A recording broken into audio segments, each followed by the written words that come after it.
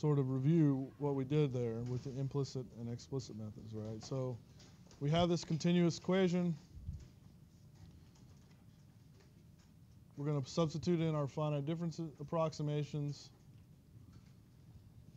We're going to break our continuous core, right? So we're all working in one dimension right now. So our core, we're going to break it up into a line of blocks. We're going to number those blocks from 1 to n.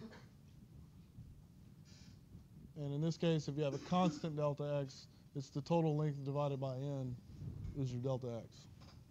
Okay. When we substitute in the equations, we use a forward difference in time. Remembering our subscript superscript notation, the subscripts refer to space. These are grid block numbers. The superscripts refer to time. Those are time steps. So on the left-hand side, we have the same equation in both instances. On the right-hand side, we make the decision to evaluate the spatial derivative at time step n. That gives us an explicit method. If we make the decision to evaluate the time step at n plus 1, we get an implicit method.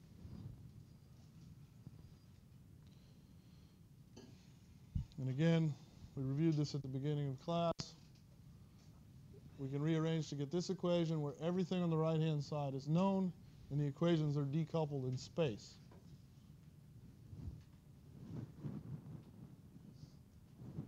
So then we can increment them in time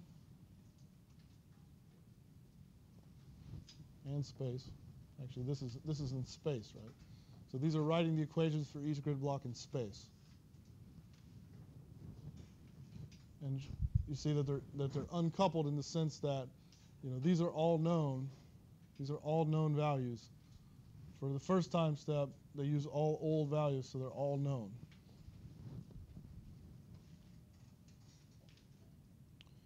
We talked about boundary conditions.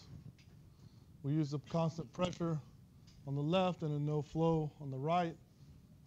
But understand you need to know how we did that, because I could ask you for a constant pressure. I mean, you can't just take the equations and copy them, right? You have to understand how we got to those certain equations or the modifications we made, because I could ask you for a no flow on the left and a constant pressure on the right. I could ask you for constant pressure on both sides.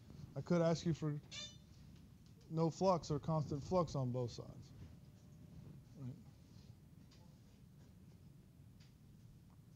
So the modification to the first equation, when you have constant pressure boundary condition, looks like that.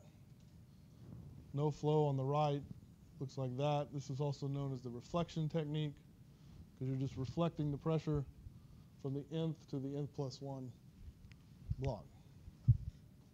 Okay.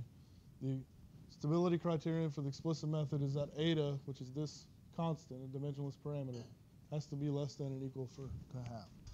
Stability in numerics means the errors will not grow without bounds. Your simulation will not blow up. All right. Implicit method, we put the n plus 1s in. We rearrange the equation like this.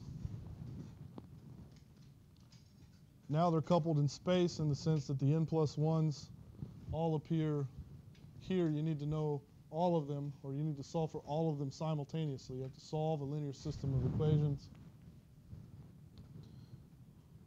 Making the modification for the boundary conditions, again, constant pressure on the right gives you this 1 plus 3 eta term. But again, understand how we did that, because I could ask you something different. No flow on the right gives you this. Plug those into the matrix, and we get this. Then we can solve this as a linear system of equations.